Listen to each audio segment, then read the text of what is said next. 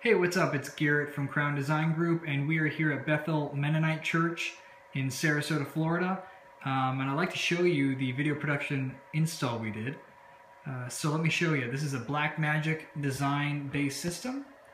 Down here on the rack, we have first, obviously, a power conditioner that the church has so graciously donated to the efforts. Underneath this, we have our studio converter, which takes in our fiber lines from our Blackmagic cameras. It also acts double as a comm unit, so we have here our aviation headset working with the comm. Also down here is our actual switcher, so the ATEM Studio 4K switcher.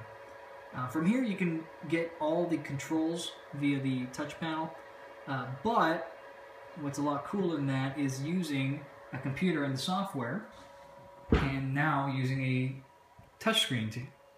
So you don't necessarily need a physical screen, a physical surface that is, but now you can just use this screen and you'll see our multi-view doing as such.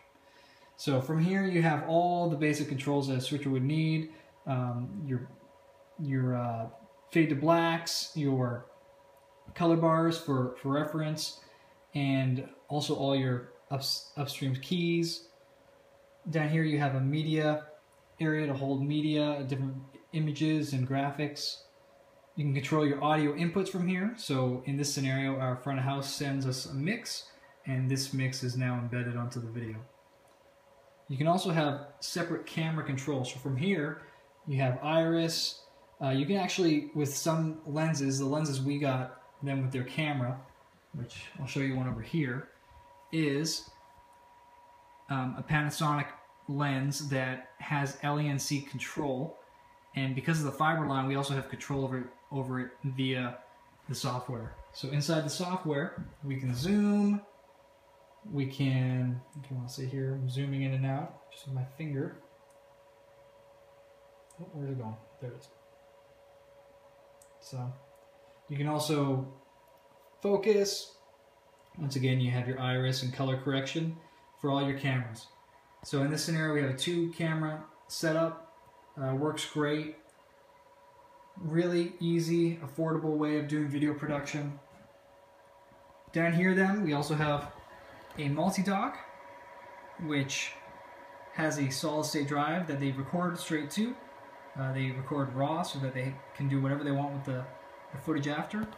And then we have our Sonnet rack with our Mac Mini. That's running the actual software for the studio, or for the production switcher, that is.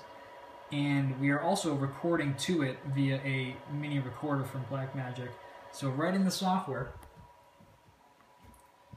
they come down here to capture, and right from here, they can just press record, and they're recording their program feed. That easy.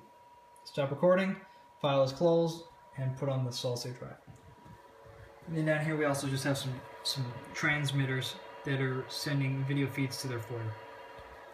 So that's it in a nutshell. This is pretty much the one of the coolest little Blackmagic setups you can make. Hope you like it.